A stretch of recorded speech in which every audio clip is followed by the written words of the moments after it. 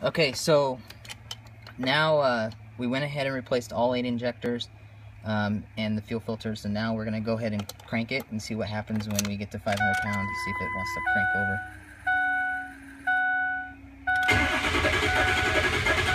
So you can hear right off the bat, that cranking sound is not normal.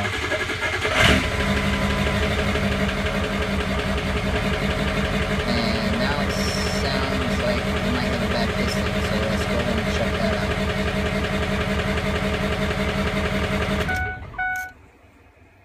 Okay, let's go ahead and check to see, we'll do a compression test on it here. But before we do, let's go ahead and see if it pulls any codes. With Auto Ingenuity, their new update, it will actually give you codes pretty soon in the game before, so that way we can test. So it looks like cylinder number 8 has got a contribution, a balance fault code, so the 0284. It's usually what you get when you have a bad injector as well, but I know for a fact that this injector is good because all the other 7 of them are working fine.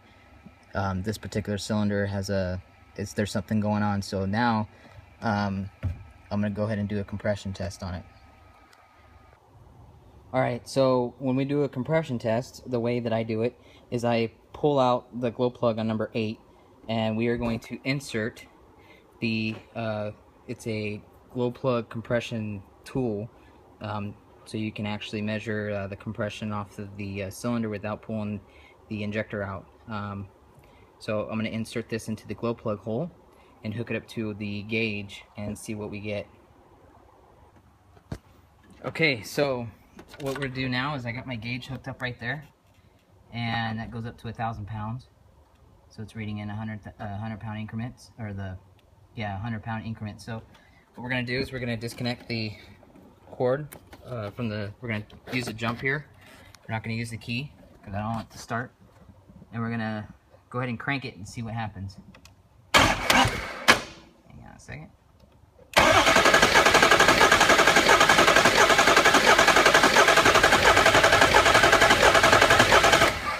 So you can even hear it not sounding right on the crank, and then they're not getting any pressure whatsoever. On these diesels you should see about 300 pounds, but there is absolutely nothing. So this motor actually has a bad number 8 cylinder, so it's either a cracked piston, which I'm going to highly suspect on this truck, being and that's an 04. Usually the pistons crack straight across, and if it cracked, it probably has a hole in it. So, but yeah, there's the diagnosis for this truck. This one was a little longer than normal. It's too bad that just, replacing the injectors on this one, would have probably helped. From what the customer has told me, when you get a truck and you have a customer say he just put injectors in it that were, from another engine that he doesn't know if it was running or not, or wasn't running, I told him, just go ahead and pay for new injectors and make sure you got new stuff in there. But unfortunately with this motor, it runs, but it has no compression on number 8. So this motor is pretty much junk. So anyways, this is just a tutorial on how you can, if you have a suspected problem, how to diagnose it. And if you need any help or any questions, please comment or email me. Also subscribe. Thank you.